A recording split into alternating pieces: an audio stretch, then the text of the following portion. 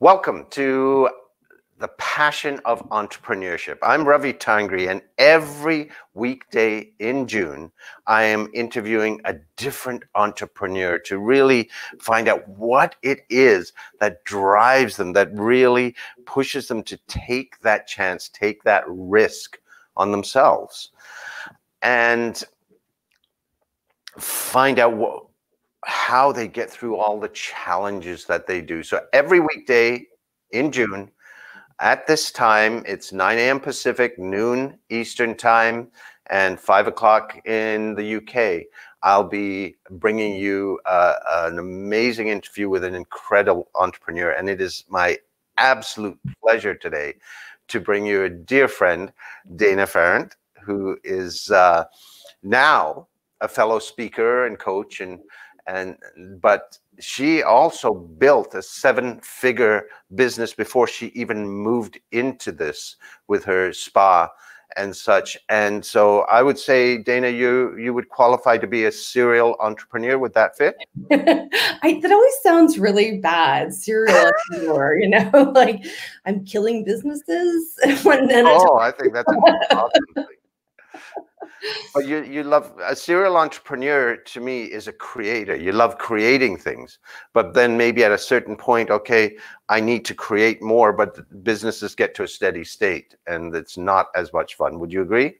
Absolutely. Yeah. There's, the serial entrepreneur loves the startup, the challenge, the thrill. We are like the passion seekers, but also like those the extreme sport. We like the extreme of it. That's really, because if it's just about money, go buy a business that's already thriving and keep it running. Right. So tell me, for you, how did your entrepreneurship journey start? When did you first start getting that bug that I need to follow that calling, follow that in me to create? Yeah, I would say probably like first job. And so I graduated high school at 17, and I didn't know what I wanted to do. I was like, so I actually went and worked at McDonald's full-time for a year, which was the best thing for me that I ever could have done.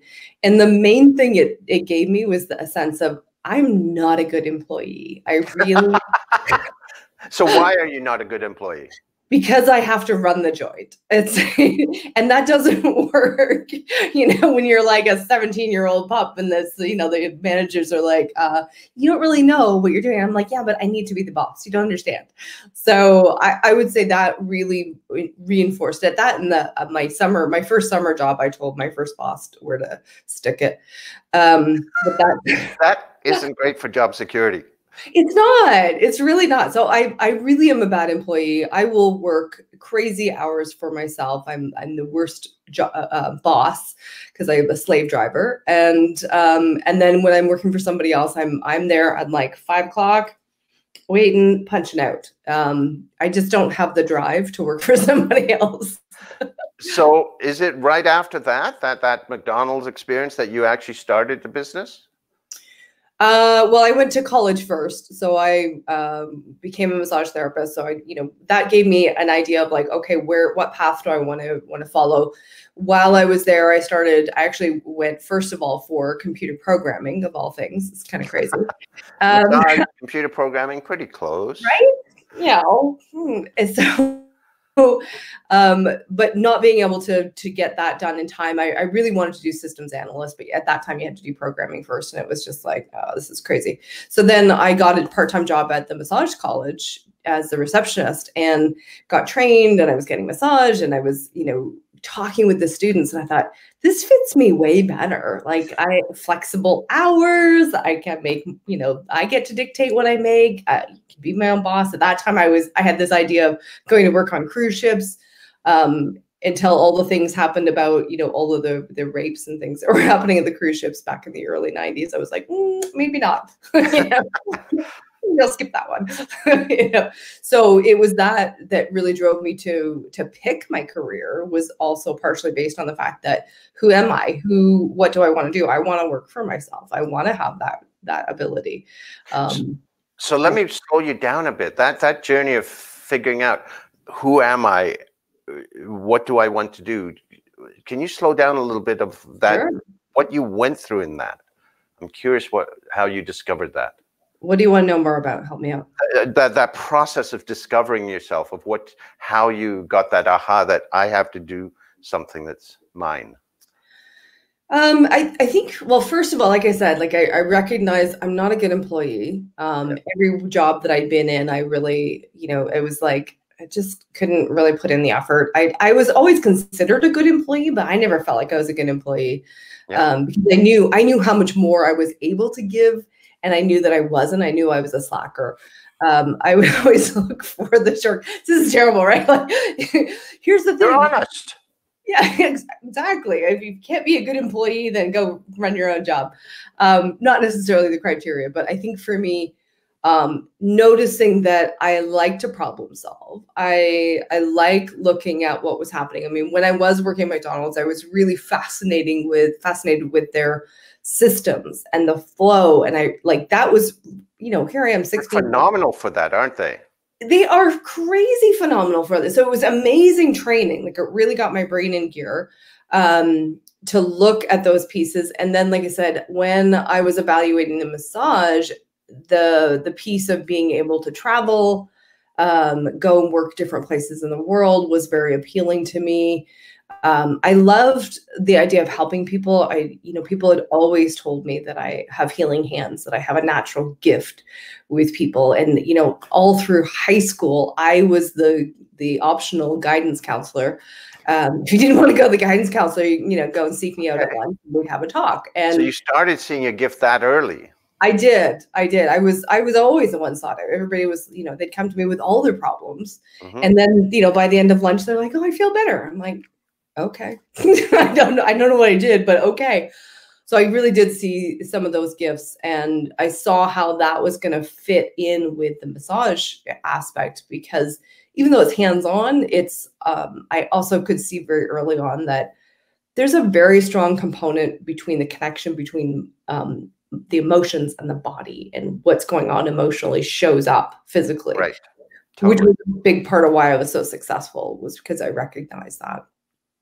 Okay. But coming back to the decision making, I think it started ticking all the boxes, and so I went for it. I went and signed up for the course. So okay, but then again, a lot of people go to train in massage therapy, but they don't start their own business. Did you actually go out right from there to? At the time that I graduated, there were not any places where you could go and get a job. Like, there are actual job places now. So I knew going out that I was going to be self-employed, even if it was a matter of I was renting space or commissioned or, paying a split. Right. There were no other options when I graduated. So I went and I looked for a few different places. I did have one sort of pseudo job for a little bit. I went and worked at a physician's place, and he was billing. I think it was a little shady. I don't know. He was billing under OHIP, and it was in Keswick. You don't know Keswick, but in this part of the world at that time, Keswick was noted for being the domestic violence capital of the world, or of Canada. Wow. Yeah, so it wasn't the greatest reputation at that time. So here I was doing these little 15-minute massages, and it was just, that was kind of gross. So I hunted around for a place that was really going to work, and I lucked out. I found a location that was actually in two locations, but the same two women were running it. So one ran the one location, one ran the other. They were both very established, and they were willing to mentor. And so I got their overflow plus all the work that I did to generate clients. So within 6 months of joining the two of them, I had a wait list, which was quite phenomenal it still is phenomenal for the massage industry. Right. So then how did you branch out for yourself in your own spa? So eventually I moved locations and then opened up, my own place. So let me think about the timeline there. So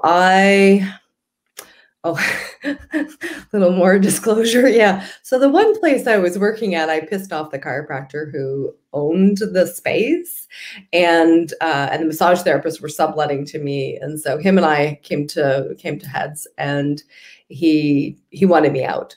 So there's a good right? incentive to start something new. I'm like, okay, it's time to do something else. So there wasn't room for me to go full time at the other location.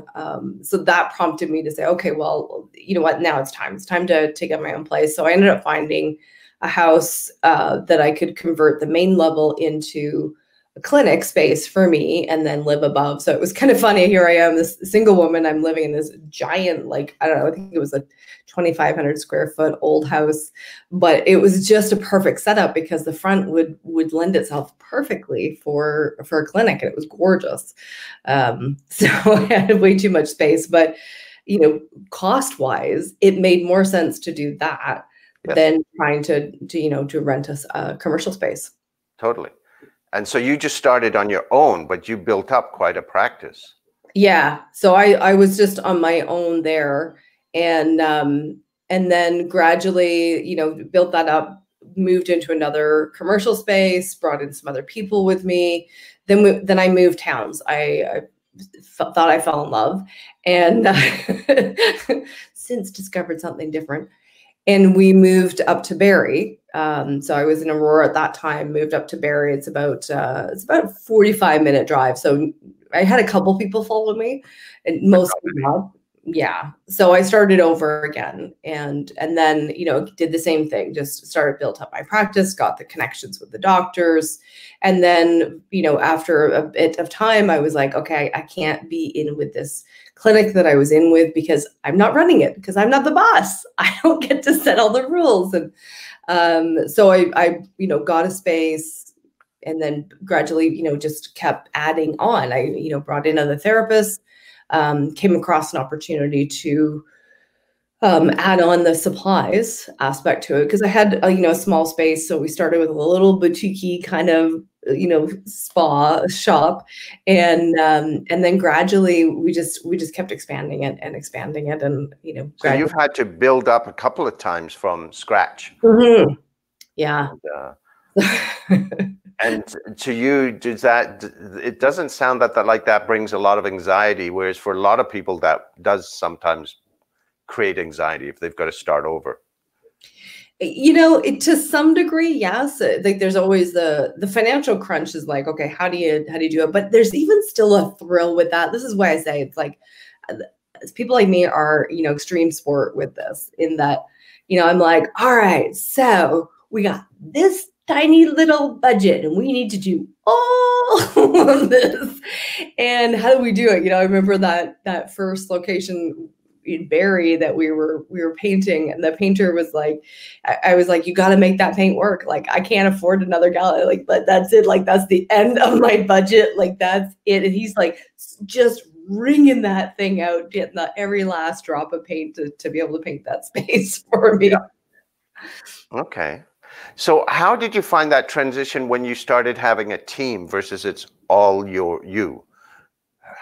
What was that transition like for you? That's where it really gets challenging, especially with the clinics. Like for the store aspect of it, not so much, because, you know, I had to hire people, so they were employees, and but the clinic, that's all contract people, and so we had a real mix of personalities and, you know, situations and what they felt they were entitled to, and, you know, what they thought was too much rent to pay, and all of these things.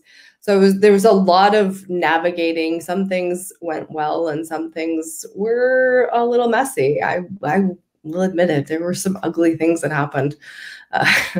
So. But it sounds like that's not as much of a passion piece for you as when you're creating the new, because I hear a lot more energy in your voice when you're talking about those times when you're building and creating. I know. I love the challenge of trying to create something out of nothing, or, you know, make it work. Even when I'm working with clients, I still find that thing of like, all right, so they're completely resistant to that, so let me think of another way in there. I'm going to get subconscious brain on board. I'm like, I love a good challenge. I really do. So what was it in the end? Like you built a 7-figure business with the spa, right? Mm-hmm. So what was it that made you say, okay, I'm walking away from that? That was really fun in that. So I remember August 2016, I'm sitting out with a friend of mine who is also a coach. And, I'm complaining about the fact that, once again, I'm taking my coaching money and I'm putting it in the store. And I'm like, right. So you started coaching back then? Yeah. So I was part-time coaching while I still had the store. I was, kind of getting that going. And really through my massage work, it was really coaching done at a super cheap price, and you get a massage at the same time. Like, it was ridiculous. It was a ridiculous good deal. So we're sitting there and we're talking, and and my friends over the years had heard me like, oh, I hate the store, I'm selling it, and then a big sale would come in and go, oh, I'm keeping the store. A friend of mine actually got me a t-shirt that says, I'm selling the store, and on the back it says, I'm keeping the store, because I flip-flopped so many times. So anyway, back to my story. So my friend and I, sorry about that. My friend and I are sitting in the backyard, and I'm complaining about the store once again. And she says to me, okay, let's talk about this. What does that give you? What does the store give you? Like, and we drilled down, drilling down. And really at the crux of it was status. It was the status of having the store, this piece, this thing, bricks and mortar. I can point to it and go, oh, I own that, right? Whatever that means, right? So in doing that, in actually like getting honest with the fact that that's what it was, then she was able to stick it to me and go, okay, so you're paying $2,000 a month for status. I love it. Oh my God, that's ugly. It's really ugly. Can we talk about the truth? Yeah. It's good to look at them. And this is the thing, right? Is, when we look from the outside, you can see that kind of thing. Now, it wasn't $2,000 every month I was putting in, but in the summer I always had to supplement it because that was our slow season. But it was effectively that. It was effectively that. I mean, that was what was keeping me. So we made a decision. Well, I made a decision in that moment that she made me pick a date, and I said, okay, January 1st, it's either sold or I close it, one or the other. And then I went and I listed it, and within, I think it was like 4 days, I had a buyer. Wow. Yeah, I actually I had 4 lined up, but I had one that I picked, and we started hammering out a deal, negotiating, getting everything in place. And January 1st, she was the new owner. Wow. All right. So it was time. It was time. The universe aligned for me. So one thing that we should sort of clarify, because I know people that don't know you and don't know your story in your bio, just in case they're wondering, because it talks about your time as dominatrix, and that was a business too, correct? It was more personal than a business. I did enough pro work to know that I don't want to do that. It looked really good because the money looks really good, but it's a lot of work. Yeah. And there's a whole lot of the things with it. So but just for clarification, because you ran, you started out as a massage therapist and you created a spa, the dominatrix had nothing to do with doing sex. No, it was not about sex. It is not about sex. It's about transformation. And it was completely separate from everything that I was doing in my businesses, in the massage and the massage store. So 2006 to 2012 was my time in that world, and it changed who I was. It changed how I showed up, and it changed what I brought to my business when I eventually realized that I needed to bring all of those skills into running the store. So what did it bring into your business? How did it change you? There's an interesting piece in that when you step into the dungeon, you can't fake it. This is not pretending. No one is going to submit to you if you're like, oh, I'm going to pretend to be dominant. Like, no, they can smell that. It's like dogs can smell fear. Submissives can smell if you're not serious. If you're not really going to hold it, it's not going to happen. So you had to actually own it. You had to become this person who was willing to hold the power, hold that presence for the other person, and really, take charge and be in control in a way that is high level service. It's about getting them the outcome that has been pre-negotiated. So everything is, of course, safe, sane, and consensual, and it's all pre-negotiated as to what the parameters are. And then you have a rough idea of where you want the scene to go. So in doing that, in holding that space, in being that person, it changes who you are at a DNA level. And then that translating into my business, I say leadership is probably the biggest thing, because I'm willing to hold people accountable when I wasn't before. I'm willing to make people uncomfortable for the sake of the greater good of where we're going. And these are, really skills that every business owner needs. So what did other people say about you and what they saw change in you? What was the feedback you got from others in that time? I think actually people were too afraid to say anything. I don't remember any feedback necessarily. I mean, I did have one friend who was really quite offended by the whole thing, and she was very put off by it. She just it was the beginning of the end of our friendship, unfortunately. Or I just meant about feedback about the shift in your behavior. Yeah, I'm not sure anyone ever really said anything. I know there's a lot of other things that I've done where people have given me that feedback. Yeah. Okay. So, but even in that theme of, because you said that it's about helping, it's about transformation, you're helping, motivation came through in that. There's motivation, the confidence, trusting in yourself. Yeah. Being willing to, and I talk about this, being willing to be the expert, because too often we defer out to somebody else. I think that's one of the things that in that space in the dungeon, there isn't anybody else. You can't defer, and you can't let the submissive think that you're not in charge, that you're going to figure it out. I mean, you're aware, and you're adapting, and you're being present and focused. So really, how could it not change me? I think I just didn't get necessarily outward feedback from people, but definitely there's confidence. My husband jokes that, I will send him confidently in the wrong direction. Okay. He won't take directions from me if we're driving. Yeah. Because I'm like, we need to go left. And then we start going left, and I'm like, oh shit, we need to go right.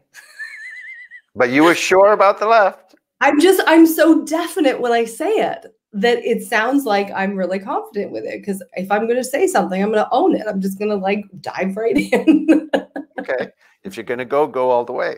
Right. So what I love is that in the time since then, as you've built your business, you've taken that and the learnings from that, being a dominatrix, into your coaching and into your speaking to really help people transform their own lives. Tell me a bit about how you saw those connections, were able to take it and move it from one arena to the other. So I first of all played with this energy, of the dominatrix in my own business, and really noticed that in the supply outlet business, I noticed that when I would bring that energy of the dominatrix in, sales would go up. It was easier to upsell people. People were happier with the service that they got.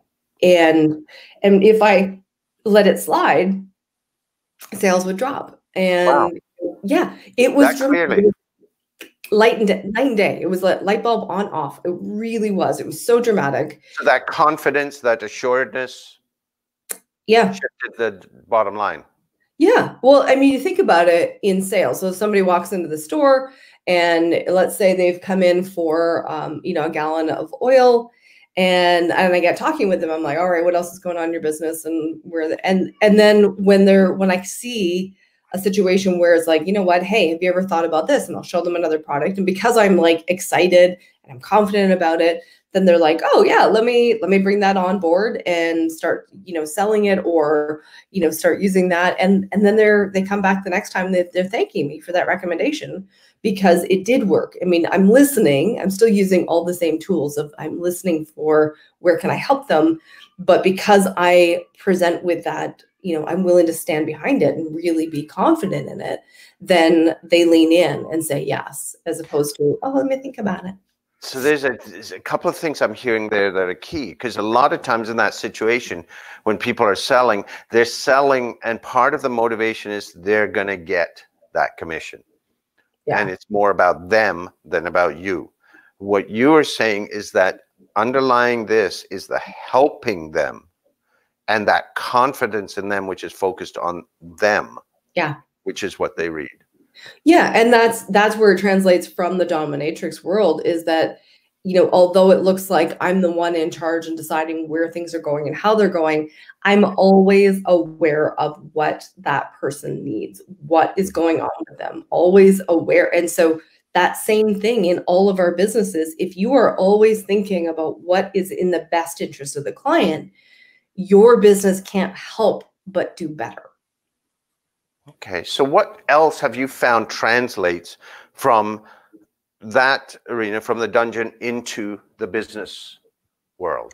Ooh, I love the topic of negotiations. That's been my latest theme to be digging in on, because negotiating is a skill set for sure. It's, we negotiate prior to any kind of scene.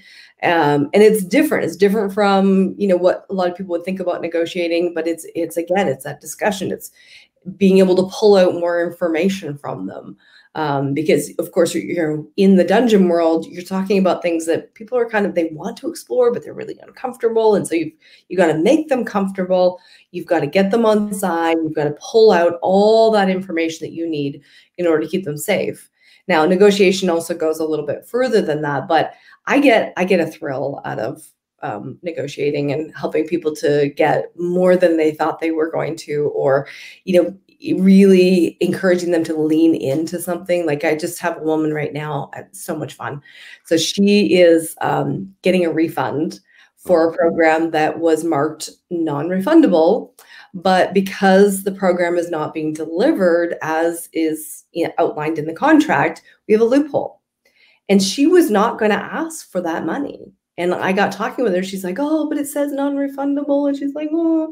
And I'm like, no, here's what we're going to lean into. And I'm not giving legal advice. Let's get that clear.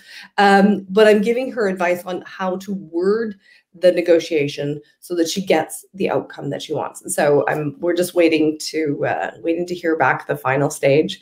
So I think we're about a week and a half and she'll get her money, which is a huge chunk of money. Excellent. And that's things that changed because of the whole COVID situation and such as. Yeah, well, it's a situation where, because of COVID, they're not delivering. And once something is not delivered, it changes the terms of the contract. So as soon as the terms of the contract are changed, then all of the terms of the contract are open for being null and void. Now, again, that's like consult a lawyer to get actual legal advice. But in my studies, this is the piece that you can lean into. And there's a lot of situations, especially if you've paid something by credit card, it's actually quite easy to get a refund, and most people don't think about it, but there are steps that you need to take, and there are things that you need to avoid saying, otherwise you could screw yourself out of that refund. Okay. So I'm hearing some very clear themes coming through for you. The helping certainly is really important. Being focused on the person you're working with, the customer, the client, whoever. Mm-hmm. That comes through implicitly in everything that you're saying is what's best for them, which is going to get you what you need as well. Surprisingly, if you focus on that, right? Yes. And also, something that's been important to you is that the control, that you want to be running the show. Yes. Right? Now, you've been through having to start over a couple of times.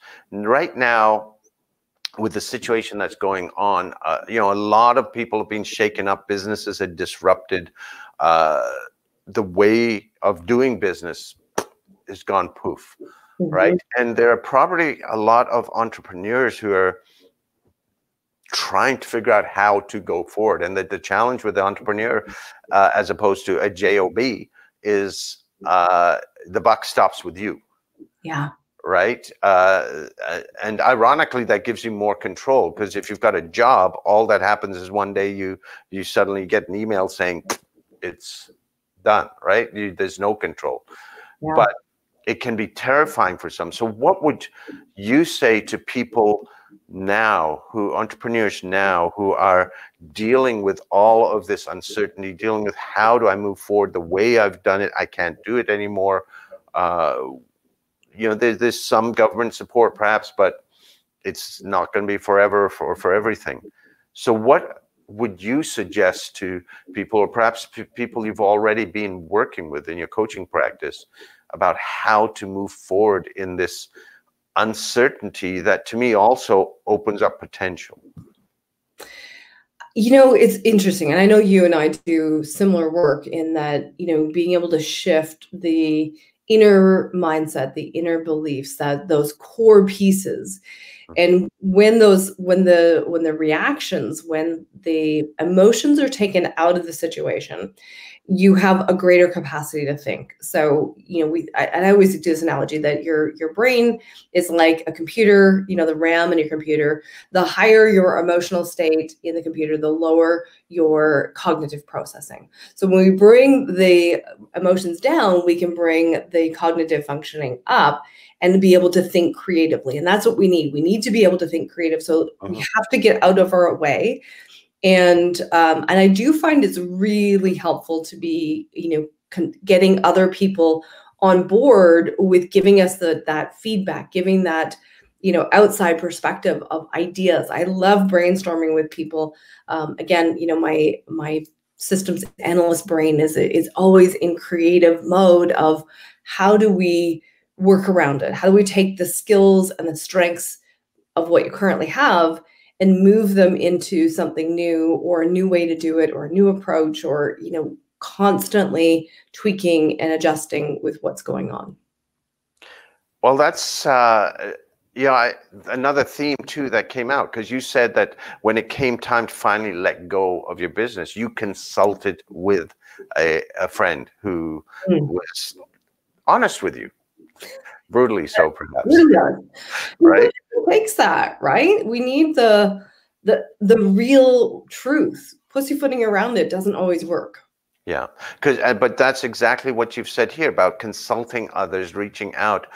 Whereas normally when people go into the fear in this, they tend to close in and push people away. So any thoughts about that in terms of how they can get past that response to be able to reach out? Because I think part of it is people don't want to say that they failed, and they feel they failed, even if it's not their doing, right? But how do they push past all of that? It's a bit of a loop, right? Because once you reach out, then it's a lot easier to have the help to push past these pieces. So, I mean, for me, I tend to work with people who have already achieved multiple six figures or above, and they've already experienced a little bit of that, so they can kind of lean on, you know, where have I done that in the past? Where have I leaned in, even though it was uncomfortable, even though I was afraid, and it turned out well? And you can kind of pull on that memory. If you've never had that memory, maybe think of, you know, when have you done that in your personal life? When have you leaned in, asked for help, and it worked? Because a lot of times what happens is we get thinking about all the times that we failed. And I don't like to look at failure as failure. Like to me, there's no such thing as failure. It's learning. It's learning, and every single quote unquote failure has led me to something even better. So that to me is why there is no such thing as failure. They always turn out for the best, but we have to kind of sometimes remind ourselves of when that worked in the past, when that was true, and then we can lean in, because without that, we're not necessarily going to choose to lean into that discomfort. Okay. And you say you work with people that are 6 figures or above. You usually don't get there without having quote unquote failed. Oh, yeah. Before, at least once. You're going to fail 50, 60, 100 times getting to your first 6 figures, if not more. Yeah. And then you're going to continue to fail. And that's, that's never going to stop. But shifting it around to realizing that, oh, okay, what is that? What has that failure allowed me to do? What is the gift in it? Okay. That's wonderful. And this has just come to me. I hope you'll pardon me, but I think you feel okay. Right now, with what's happening starting in the States, but it's going worldwide, this focus on Black Lives Matter. But there's the urgency about the injustices with police and the biases there. There's also a deeper issue of racism and privilege. And one of the challenges, I think, people who are not of color just do not see the things that we do day after day after day, right? Yeah. And there needs to be communication, there needs to be understanding. Any thoughts from your perspective on how people can open to what's invisible to them, to be able to start, you can't know it, but you could at least empathize or understand to start to bridge the gap. Any thoughts on that? I love that you've asked this question, because I've seen lots of people posting saying we need to do better, and that's almost like spiritual bypassing. It's like, oh, we need to do better. What does that mean? So I love this discussion. When we open up to hearing other people, like I read a post by a woman, and she was saying, oh, I wonder if this is what Black people feel like. And she's a white woman. And she talked about, feeling unsafe on the street with her, pushing her toddler in a certain situation. And then there was a woman who is of color, and she posted, she's like, bless your heart, but no. And then she went in and she said, this is what it's like. And she went into, detail of like day-to-day little things. And I think us opening up to hearing the stories from other people. What is it like for you? I can't ever know what it's like, but tell me your story so that I can understand. And I think the other really big thing from where I sit is that if we as individuals work on healing our own wounds, traumas, and the epigenetic pieces, the lineage, we will open up a space for being able to hear other people. And I think one of the things for, because I'm a white woman, if you can tell, it's, I'm in a place of privilege, even though as a woman, I've been repressed to a degree, but I'm really, really in a place of privilege over colored. And it's, for me to try to understand that I can't ever put myself there. But the more I heal my trauma, the less I need to make it about me, and the more I can hold space to hear other people's stories. I love that. Right, to actually embrace that and say, I don't know what you've been through, but I can love you and hear you.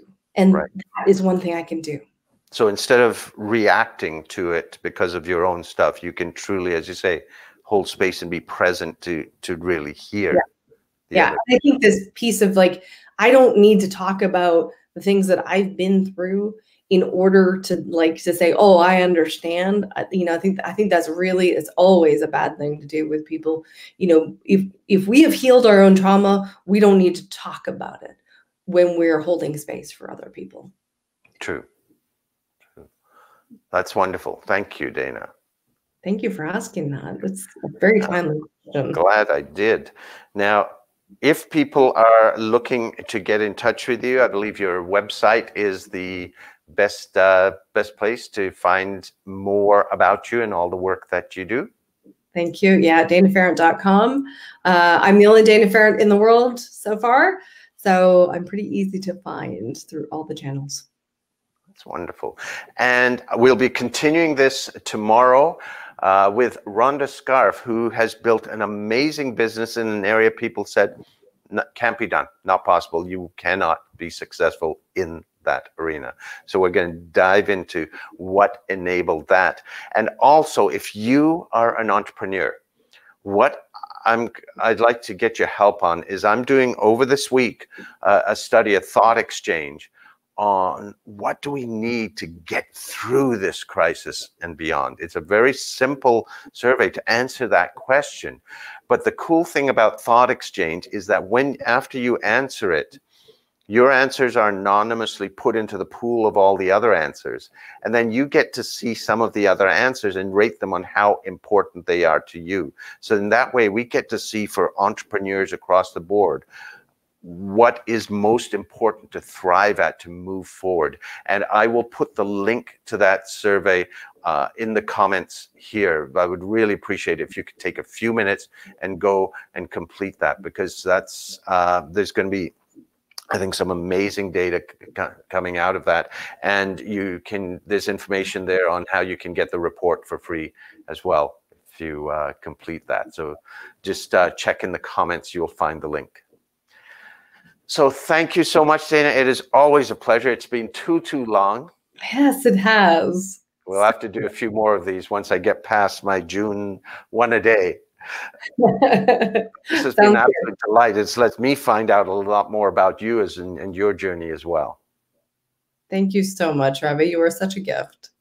Thank you. And to all of you, thank you for tuning in. And we will see you tomorrow, same bat time, same bat channel.